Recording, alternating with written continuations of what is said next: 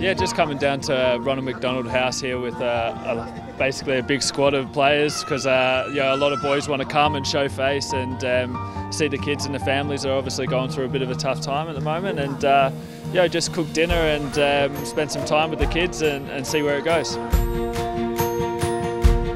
Yeah, it means a lot to me actually, especially having my own son that's 3 years old. So to come out here and see such young kids, fighting and battling certain things is tough to see. But it's also inspirational. These young kids are such fighters, and they just battle every day.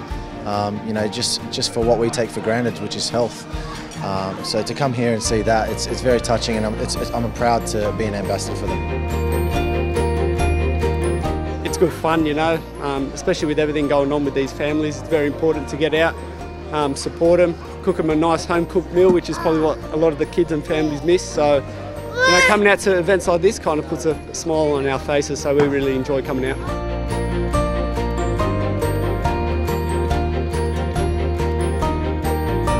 Yeah, I think for me, I'm a kid myself at heart, so I love getting involved with them, and putting a smile on their face is a massive accomplishment for me, and I go home feeling good about myself, and I'm sure these kids are having a great day as well. I saw them getting real into the football goals, kicking it over the fence and getting rough into it, so it was quite good to be involved again, and just seeing their smiles on their faces is massive.